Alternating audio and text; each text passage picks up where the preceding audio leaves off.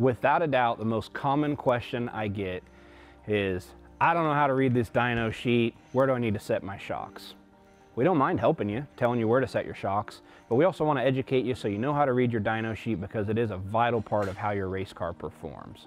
So in this video, we're going to break down what you should focus on, what all the squiggly lines mean, and make it real simple for you to learn how to read your dyno sheet. So right now, what we're looking at is a force versus velocity graph. This is a very common graph that we will provide. It simplifies the data you're given.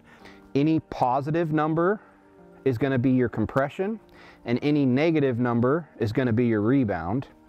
And then along the bottom, this is your velocity. So this doesn't mean moving the shock in 3 inches. It means it's moving 3 inches per second of speed.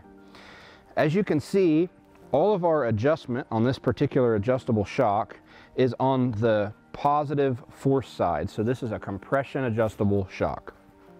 Most commonly that you should look at is your 3 inch per second number. So if you simply go over to the 3 on the bottom and then up the negative number, that's going to be your rebound, which you can see here is roughly 180 pounds of rebound. And then the stiffest compression setting is maybe 150 or so. If you want to actually look at the raw data, that's provided for you as well. So here on the raw data, you can see your 3 inch compression, 149.7, I had guessed 150, and 179.5, I'd guessed 180. You can tell I've looked at a lot of dyno sheets. So your 3 inch number is the most important.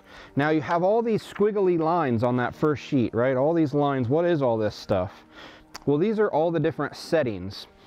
So we dynoed this shock, as you can see in the legend, at full stiff, 10 clicks open, 12, 14, 16, and so on until we got to full soft, and you see that nice incremental adjustment range.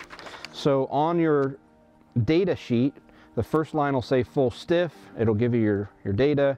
The second line, -10, you can see the rebound has essentially stayed the same. It went from 179.5 to 179.7, but our rebound, or our compression, has went from 149 to 138. So it's getting softer.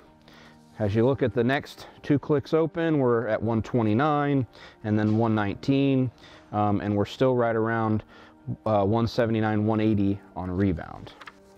We recommend that you look at your 3 inch per second number on all 4 corners of your shock, except for your left rear. That is where we're going to want to really focus in on your rebound close 0 number and then your 1 inch per second. Why is that important? The shock does not move that fast in the rebound direction on the left rear. In our core markets, micros, midgets, sprint cars, we run a lot of rebound, so it doesn't move super fast in the rebound.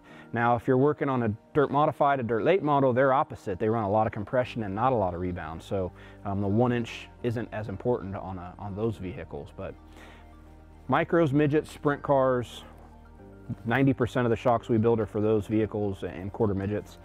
We look at 3 inch per second on your left front, your right rear, your left rear. We also look at the 1 inch and the 0 rebound closed on rebound only on that left rear. Hope that simplifies things for you. As always, if you have any questions, shoot us an email. We're happy to help.